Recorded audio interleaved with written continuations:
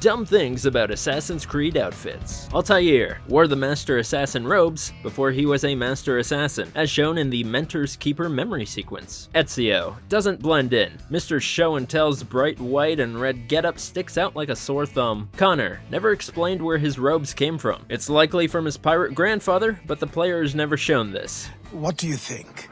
Desmond. Weapons float on his back instead of under his backpack when using the Desmond skin, and switched from being left-handed to right-handed when using the Hidden Blade and AC3. Aveline. Assassin's robes make you almost always permanently notorious, despite blending in with the enemy fairly well. Edward. Lacks a beaked hood despite belonging to a Master Assassin. Not that it isn't cool looking, it just doesn't match with the other 18th century designs. Looks fine.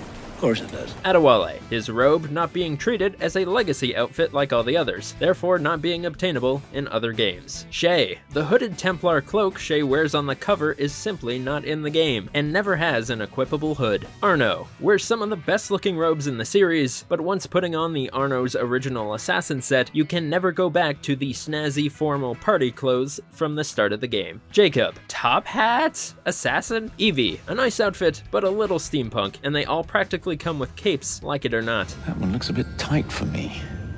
And you would look a right tit in it.